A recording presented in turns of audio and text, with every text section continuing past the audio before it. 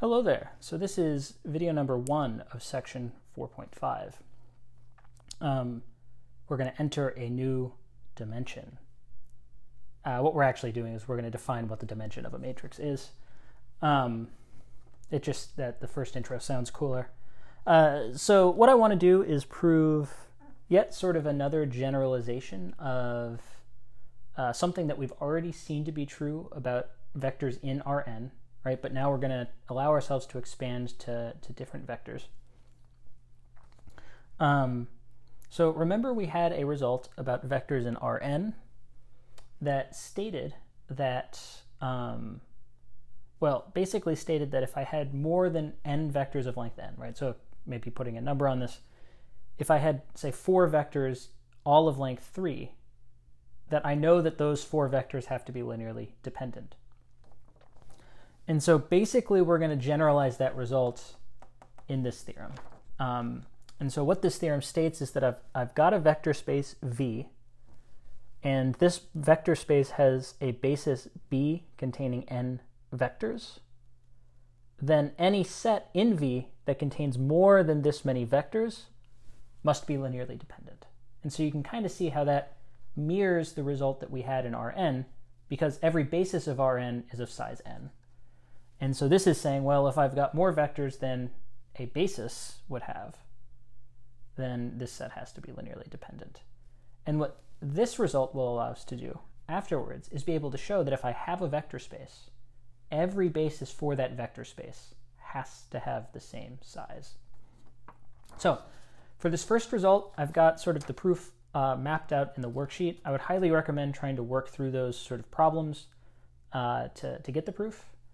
And then so you're pausing the video, working through those problems, and then I'll go over the proof here. All right, so welcome back. So what we're going to do to prove this is we're going to take some set of vectors u1 through up in V, and we're going to assume that we actually have more than n vectors. Right? So we're going to assume that P here is bigger than n. So this means if I look at the set of B coordinate representations of each of these vectors, so this would be u sub 1b, u sub 2b, all the way up through u sub pb, like that. Well, okay, so what is this set? This set here is a set of more than n vectors in Rn, because remember the coordinate representations of these vectors all live in Rn. So this means I've got more than n vectors of length n in Rn. So this set is linearly dependent. But notice that doesn't necessarily imply quite yet that the original set is linearly dependent. So we know that their coordinate representations are linearly dependent. We don't know about the original set quite yet. So how can we show that the original set is linearly dependent? And so interestingly, what I think is cool about this is we're proving the general result by actually working our way back to the sort of mirrored result in Rn that we already know. And so I actually really like that about this. All right, so second step. By the first step, we know, well, if these are a set of linearly dependent vectors in Rn, this means I can find a dependence relation. Or maybe in other words, a set of scalars, C1 through Cp, so that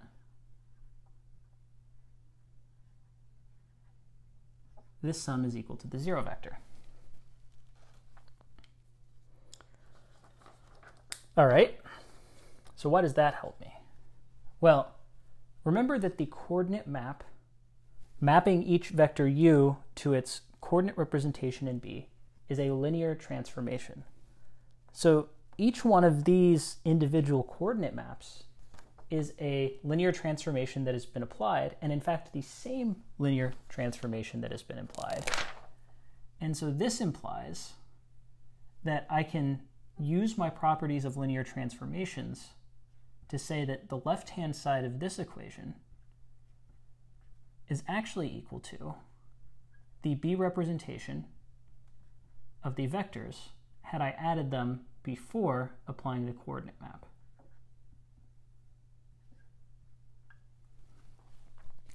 So this here is applying the fact that the coordinate map is a linear transformation.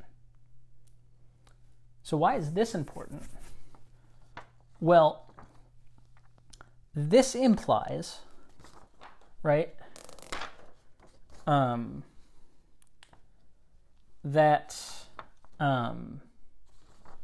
so notice this implies, since this is the zero vector of length n, that I can rewrite what's inside here. Right, so what is this telling me? That this sum, well, I know it's B representation, right? So this sum is one vector, right? And I know the B representation of the vector that is this sum, it's just 0 times each one of these basis vectors. Well, that's nice because it's a fairly easy vector to calculate. That's just the 0 vector. So what have I got now? I've got that the sum of p vectors is equal to 0. But notice, since these vectors were linearly dependent, at least some of these scalars, C1 through Cp, were non-zero.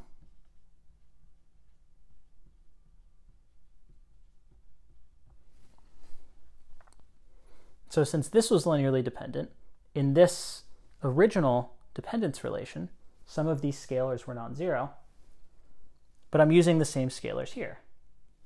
So that means I've got the sum of p vectors using some non-zero scalars equal to 0, which proves the original result, that any set of more than n vectors in any vector space V with a basis of size n must be linearly dependent. So this is really nice because we now know that every basis in any vector space has to be of size n. And so that will be the next big theorem. And we won't go too deep into the proof of this because it sort of just follows directly from the theorem we just proved. But I think ultimately in the long run, this theorem, which we'll say is theorem 10, is the theorem we'll probably reference a little more. And so what this says is that if a vector space V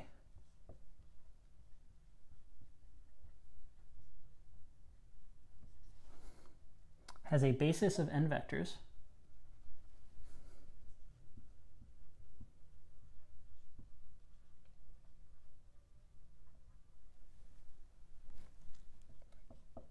then every basis of V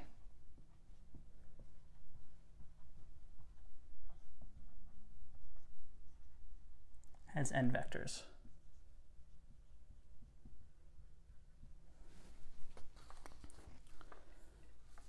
All right, so notice this result basically just sort of follows directly from the previous theorem, because what you can do is you can look at two different bases and sort of say, well, okay, if one basis is bigger than the other, well, then the smaller one couldn't have been, either the smaller one couldn't have possibly been a basis, right, because their spans won't be equal. Or if the smaller one is a basis, then by the last theorem we showed that the larger set, which might have been a basis, is actually linearly dependent. And so you can sort of use that to say, okay, well, if I've got two sets which I think are bases, if the smaller one is a basis, the larger one can't be because it will be linearly dependent. If the larger one is a basis, then the smaller one can't be, because its span couldn't possibly equal the same span as the larger one. So that's theorem 10. So what this implies is that with each vector space, we can associate a specific size basis, right? Because every basis has to be the same size in any vector space. And so this is what we call the dimension of a vector space. So we'll let V be a vector space.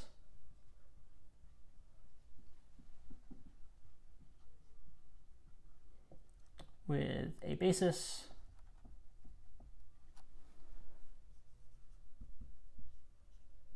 B1 through Bn.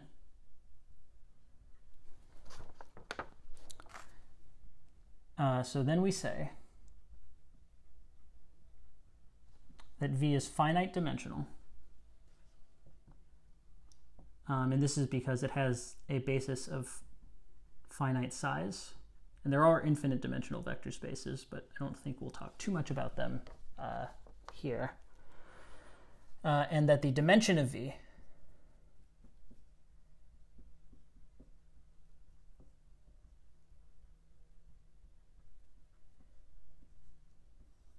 which will denote dim of V is equal to n. So this is sort of the abbreviation for dimension of V. So when you're asked to find dim of V, what that is asking for is just the size of any basis of V. And we know we can do this now from theorem 10. All right, so there's one specific sort of case that I want to go over. It's one of those, like, well, yeah, technically cases. And actually, I'm not sure if we've talked too much about this vector space, but the zero vector space, or maybe you might call it the trivial vector space, which is literally just that, we say has dimension 0.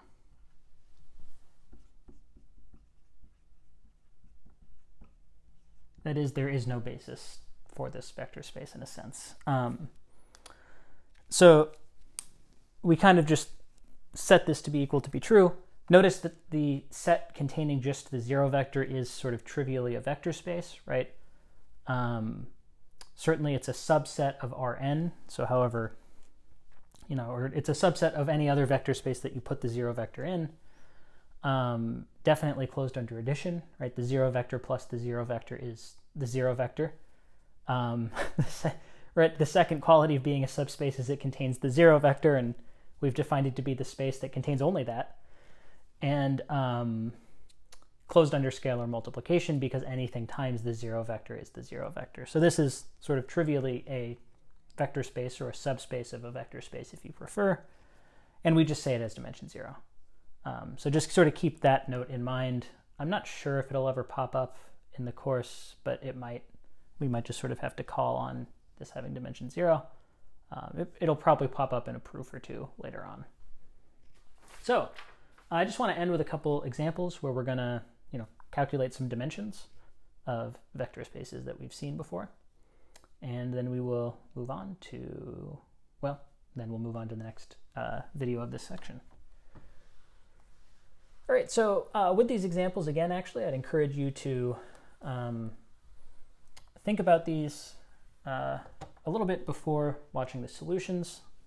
You know, they're designed to be, well, so they'll be similar to homework problems and quiz problems that you might get, but they're also sort of designed to, you know, to be a little challenging, but definitely doable. So I'd highly recommend, if you haven't done them, pausing the video here and working through them.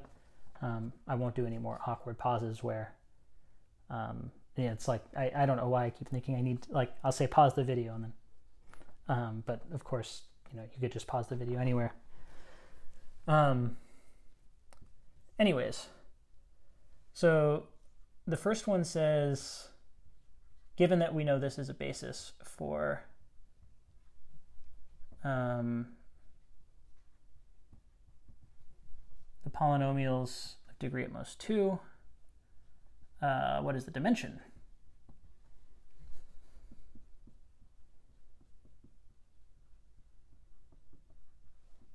Of P2. And then it says for all n, find a basis for P sub n. And then I'll talk about the last part of this question after we do these two things. So, how do we do this? Well, notice here, the first part to this question is sort of just applying the definition of dimension, right? So here we've got a basis for P2 that's of size 3. So we would say the dimension of P2 is equal to 3. So be really careful with that. This often will confuse me a little bit. The dimension of the polynomials of degree at most 2 is equal to 3. So the dimension of, well, and so now we can look at, I'm getting a little bit ahead of myself. So the following set, then,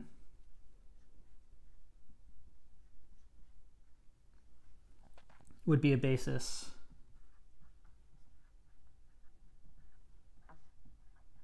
for P sub n. And so this means that the dimension of P sub n is equal to n plus 1. So notice here that this is sort of the general result I almost got to in part 1, that the dimension of the polynomials of degree at most n is n plus 1. And that's because whenever we're talking about the polynomials of degree at most n, we also sort of have to tack on that degree 0 term.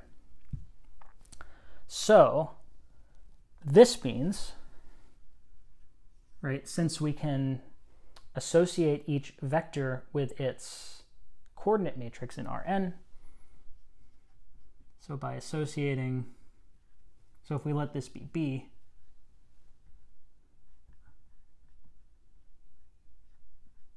each polynomial with the coordinate representation of that polynomial under this basis B, which we've chosen, we can see that P sub n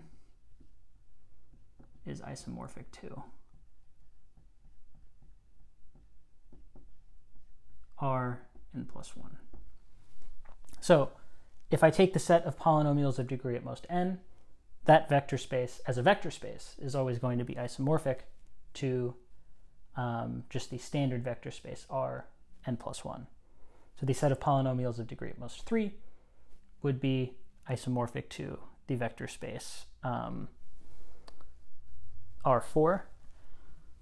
Notice here too, actually I should point out n should be greater than or equal to 1.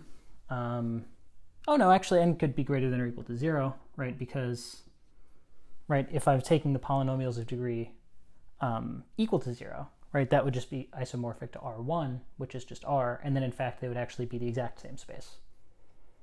So kind of cool. All right, so number 2. This is one of those where they sort of define a space with like one vector and multiple variables. I think throughout this chapter we've seen a couple of these. So it gives us the following set, which I'll call S. Oh no, my marker is running out a little bit.